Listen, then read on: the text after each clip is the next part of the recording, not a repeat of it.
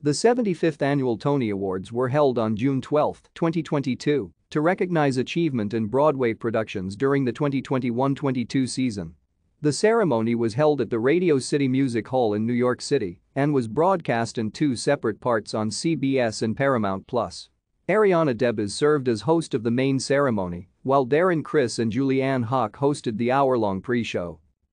The most winning productions of the season were the new play The Lehman Trilogy, which won 5 awards including Best Play, and the revival of Stephen Sondheim's musical Company, which also won 5 awards, including Best Revival of a Musical. The Pulitzer Prize-winning musical A Strange Loop was the most nominated show of the season, with 11 nominations, and won Best Musical, becoming the first Best Musical winner to win only 2 awards total since 42nd Street.